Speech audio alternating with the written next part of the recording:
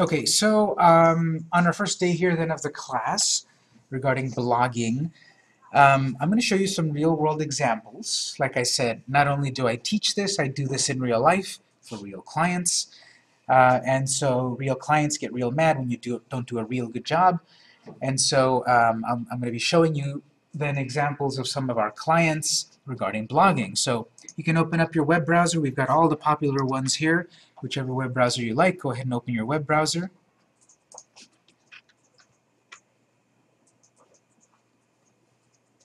I'm going to show you here an example of one of our full-featured clients. Because as I said, my company, we do websites, we do social media, we do blog writing, we do photography, we do human resources, etc., etc., etc. So here's an example. If you go to this address here, it might be a little hard to, it might be a mouthful, but it's aquiestexcoco.com, AQUIESTEXCOCO.com. This is a Mexican food restaurant. They started in Tijuana in 1990. They had some good success there. Then they expanded to San Diego in 2008, I think. Then we gave them an online presence in about 2010. They started a website and so forth. And then they've had very good success. They've been featured on various culinary avenues, several reviews, in the Reader, in the Union Tribune, on PBS, etc. They've gotten enough fame that they've actually been featured on various Food Network TV shows and Cooking Channel TV shows. There's been various celebrity chefs coming to the restaurant and doing segments on that restaurant. And then they have done so well that they've gone and expanded now to Los Angeles too, so a larger market. And plans are in the works also eventually to go to Las Vegas and so forth. So they've been doing really well.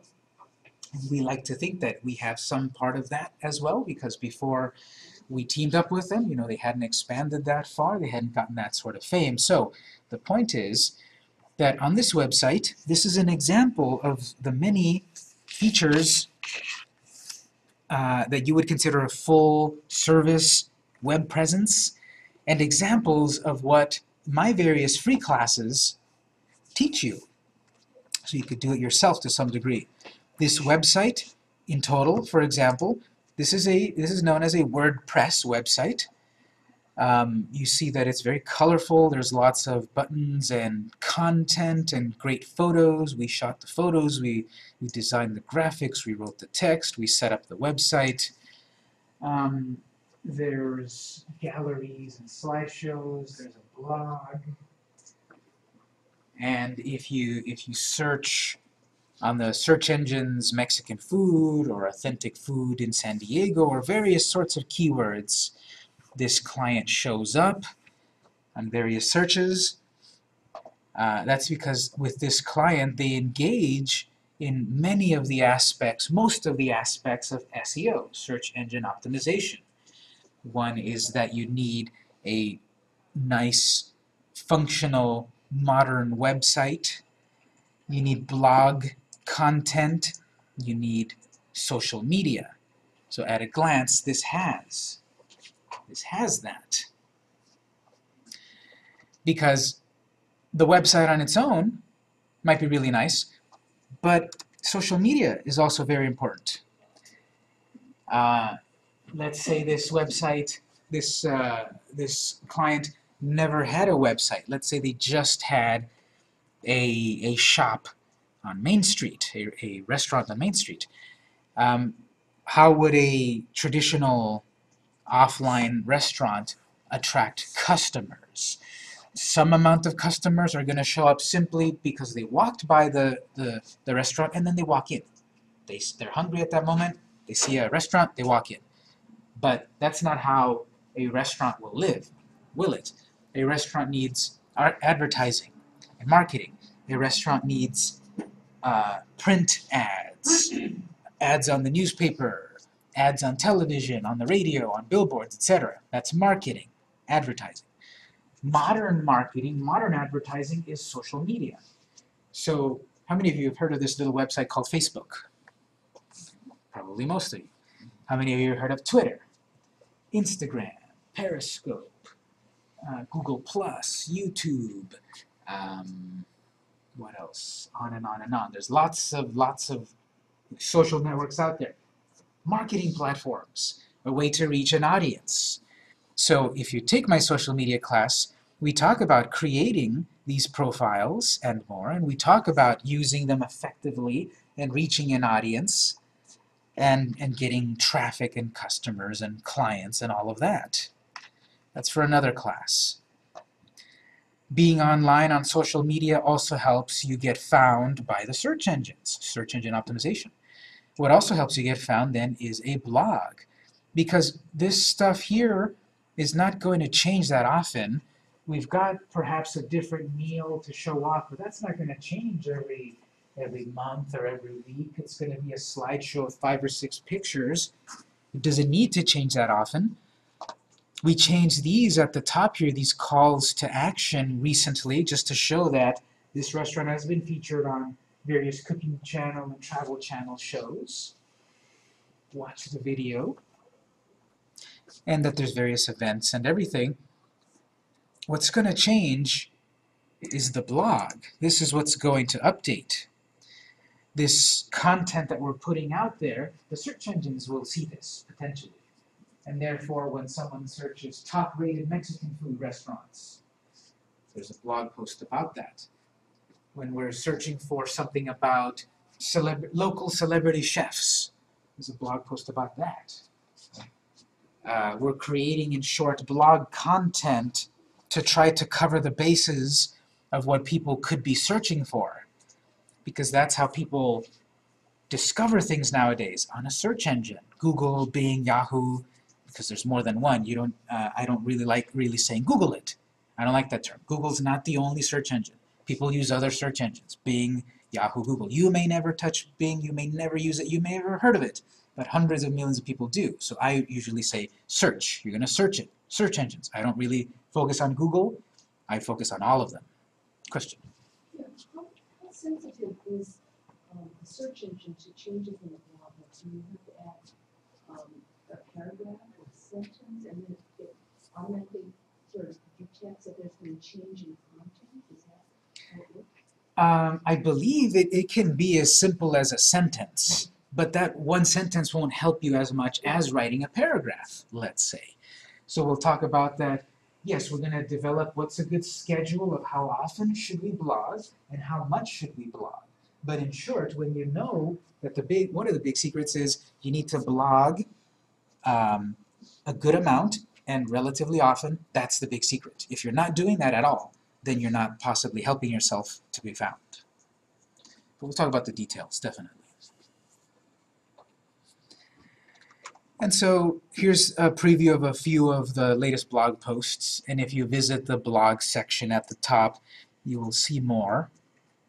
You might say, okay, blogging. I have a profession or a concept that I do have the idea of blogging about. I have ideas. Let's say I like to write about politics, so I've got something to say, I've got something to write about, and I want to write about that, I want to blog about that. But maybe you've got a restaurant. How would you use the blog? Again, here's some examples. I'm scrolling through a few pages. I'm going to page 2 in the blog. And as I said, this is a Mexican food restaurant, but it doesn't serve nachos and California burritos and that sort of thing. It serves traditional Mexican lamb barbecue. This is barbacoa de borrego, traditional lamb barbecue in the style of Texcoco, which is a city near Mexico City. So it's traditional Mexico City style lamb barbecue, slow roasted lamb barbecue. And so you might think of the term barbecue, and then you think, American barbecue with the barbecue sauce and all of that. This is a different style, Mexican style, traditional. So the blog serves a few purposes. One of them is to educate potential customers and the media and such, what is so special about this restaurant? What is served here? What is barbecue? What is barbacoa? And so forth. So, for example, there's a blog post. Let's do lamb barbacoa style. So, there's a blog post that you can read that goes on to explain what is lamb barbecue, traditional lamb plates, etc. Text. Part of SEO is figuring out the keywords that define your website. So when someone searches Mexican food, well, that's a very generic term, but if you're using that keyword Mexican food in your site, you could be found, but then you could be pushed aside by Taco Bell and El Pollo Loco, etc., etc. So that's a very generic keyword. But what if people are searching for traditional Mexican food? You know, I wouldn't equate that with Taco Bell. I wouldn't equate that with, you know, Rubio's, etc. But our site, this client site, is traditional, and that kind of keyword is found in a blog here, in an about page there. That keyword is found throughout the site. Maybe someone is searching for lamb barbecue, lamb barbacoa. Those are also keywords that people might be searching for. And so they're included in this blog post and other parts of the site. So this class, not that it's a continuation of my other class. All my classes relate, and you don't need to take them in any sort of sequence. But the other class, the SEO class, we spend time in there developing our keyword strategy, figuring out what the keywords are of your site. Once we know those keywords and concepts, then we apply them. And one way we apply them is via blogging. So here, this assumes that we already did our keyword strategy plan, and we figured out these are some of the keywords I want to be found by. These are some of the keywords I am currently being found by. And then we're going to develop blog content that further helps us get found. I was just looking at our statistics for this client, and there's one of the most popular pages on the site, and I think it's pretty far back in the blog. I think it's way back on page 5. Yeah, this one right here. What is huitlacoche? Now, does anyone know what huitlacoche is? Does anyone know how to pronounce it? No, yes? It's the fungus that grows on corn. Exactly. So if you didn't know, this is a traditional Mexican delicacy. This is corn. This is corn that has been infected by a fungus. You may think that sounds gross, but no, because, you know, we eat a lot of fungus in different ways, don't we? Mushrooms. But this is a corn that has this fungus growing on it that gives the corn a different kind of flavor. It's a very interesting taste, and you know, humans have figured out how to eat everything. And so here at this restaurant, this serves a very traditional thing that is not really known outside of Mexican cuisine, even pretty much in traditional Mexican cuisine circles. So here's the little kernels. They turn like these interesting shades of gray and blue and black and really interesting. And so they serve it at this restaurant. This blog post is to educate that they're serving this very unique, authentic food that almost no one else has in the county. And so this blog post actually is one of the most popular pages on the site. It pops up all the time when people do a regular search. Huitlacoche. What is huitlacoche? It's got that keyword, and it does get found a lot on Yahoo, on Bing, on Google, on the search engines. And that gets traffic to this site because people search that, and they get traffic to this site, they read about it, and they say, oh, this restaurant serves that. Maybe I want to buy one because there's an order now. Maybe they want to visit. And showing down here, it does have also some social media traction. It is showing that it is being also shared and it's visible on the social networks. we'll talk about this. Obviously, we'll talk about it deeper in the social media class, but you should be seeing that this is pieces of a larger puzzle. You have a great website, you have great content, like blogs, you're also on social media, couple those things together with other concepts, you're going to get traffic. That's the smallest that I can distill. What is SEO? Search engine optimization. All of these techniques to get you traffic to your website. As many angles as possible. For example, social media. This gets tweeted out. The client tweets it out to their 700 followers, and so 700 potential people see it. Maybe some of those retweet it, so more people see it. Some of those might retweet again, more people see it. So it's marketing, it's advertising, it's reaching more of an audience. Maybe someone visits this page from a search, and they like it, and then they share it on Facebook. So now we've gotten some free advertising from someone that came from a search engine. And so the why of why you would blog is, again, more visibility, putting more of your content online, capitalizing on your keywords so that when people search, they could possibly find you. To educate people about your products or your organization or your company. So throughout this blog is a few different concepts being balanced. One is educating potential visitors what the food is. The other is also self-promotional. There was the Taste in LA recently. This is a great event where many restaurants had sort of like a bazaar where they showed off their food and gave free samples, more community outreach and so forth. So this was very successful. A lot of people learned about the restaurant, getting foot traffic for the one in Los Angeles. The one in Los Angeles, the restaurant in Los Angeles already has more visitors and more profits than the one here in San Diego. So this is also a blog post about getting rated on Zagat.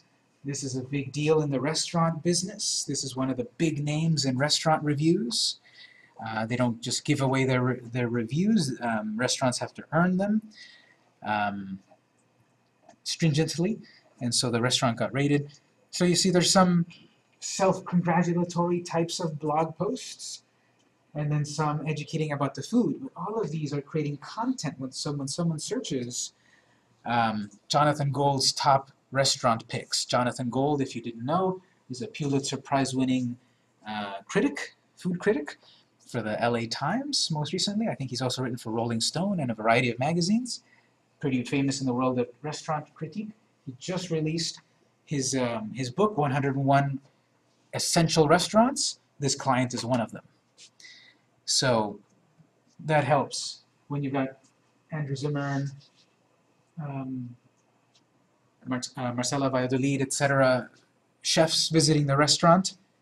That all helps to drive more traffic to your website. So, in short, blogging then helps you get traffic. That's the big why. Why would you blog? We're going to have an exercise a little bit later where we do brainstorming, where you might think, okay, maybe I'm getting sold on the idea that I need a blog. I don't know what to write about. My website, my business is so unique, I don't know what to write about. We'll have an activity later where we brainstorm that. But right now we're talking about the why. Why would you need to blog? Does it make sense? Does anyone have any questions?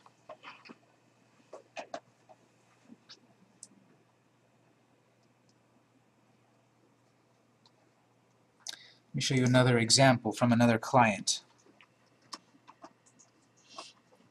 If you visit elsavalencia.com, Elsa is a jeweler who makes her own jewelry in her studio, her own brand, gold jewelry, handmade, one-off pieces. Very elegant styles, very interesting and unique styles of jewelry. She has this online shop, and she's got all these great pieces. You look at the price, you might say that's a little pricey, but then you read the blog to get the background about the creation of the pieces, of the meaning of the pieces. Maybe something resonates when you read about that particular pendant, and it entices you a bit more to purchase, to see that she has this great style and this voice and this jewelry, and you feel a connection, and you feel that this jewelry would look great with you and your style. So if you read the blog, it focuses a bit more on the photography, because again, the pictures really show the jewelry. It's really very nice jewelry, and her process and her creativity, what it means to her, what maybe it means to you, and then enticement to buy it, to be part of this style. So here's an example of how then blogging would work for this website, different from the other one.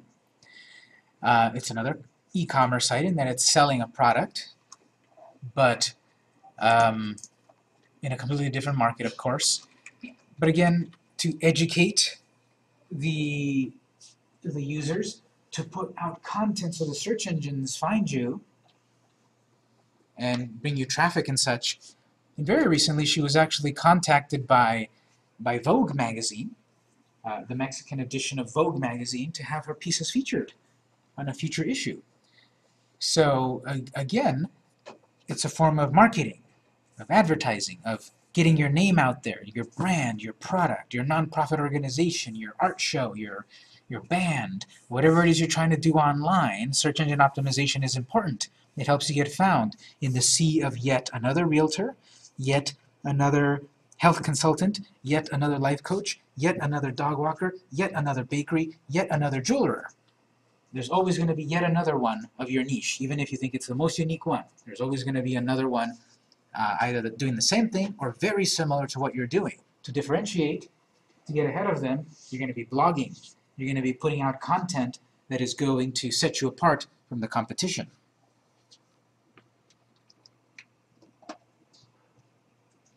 And so we'll talk about setting up, today we'll talk about setting up a blog. If you don't have a blog, I'll get a show of hands in a moment, but if you don't have a blog, we'll create one today for free, and we'll talk about how to use it and what to write, and I'll have like a blog checklist for you, and we'll do the brainstorming, and it'll be very hands-on. We'll be doing some lecture, conceptual stuff a bit, but then we'll be mostly hands-on very soon.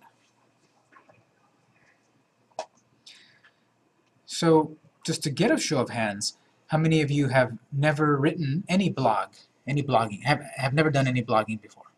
Okay, most people, that's fine. So then the rest of you have done some blogging. Okay. How many of you currently have a website? Any website? Okay. And so if you do have a website, how many of you have a WordPress website? Okay. I mention that because WordPress, the two that I've shown so far, and I can show other clients, or you can just go look at our portfolio on our website, pmdinteractive.com, which is also a WordPress website. You can go look at the portfolio. I mentioned WordPress because WordPress has the largest market share of web design software. WordPress is software to create a website. And there's many software out there to do that. There's Dreamweaver, Squarespace, Wix, Joomla, front page, HTML, on and on. There's many ways to make a website. WordPress, at the moment, has the largest market share. I believe it's about 20% globally. which means hundreds of millions of websites in the world use WordPress. It's been around lots of years, 7 years, 5 years or something. In internet time, that's a long time. And it's been around a long time. It has a lot of great features. Out of the box, it's very powerful and has a lot of very useful aspects that help us with our SEO. The great thing about the WordPress software, one of the things, is its price, which is a very affordable $0. WordPress software is free. Its other aspects are not free, like getting online, having your own .com and such. That's not free. And we'll talk about those prices and costs of doing business and such. But the WordPress software itself is free. And so therefore, this class, we're going to focus on WordPress. You may have a different kind of website, but the concepts will still apply. Your screen will be different, your software will be different, but the concepts will still apply. And so we're going to, together, we're going to create a free WordPress site. You might already have one. You can use it if you'd like, or create this free one just to practice, just to make mistakes, and that sort of thing, and then delete it or keep it. But we're going to create a free WordPress site soon. We'll talk in general terms. If you've never used WordPress before, a quick crash course on it, but I have other classes that you should take for deeper understanding of WordPress. And then we'll focus on, okay, we know a little bit of WordPress if we've never used it, and now let's talk about writing blog posts, crafting a good title and using keywords and all of that stuff. So that's the concept of the course. Why we need blogging, why is it important, how to use the software, and what to write and how to write blogging for SEO, one of the aspects to help you get traffic to your website.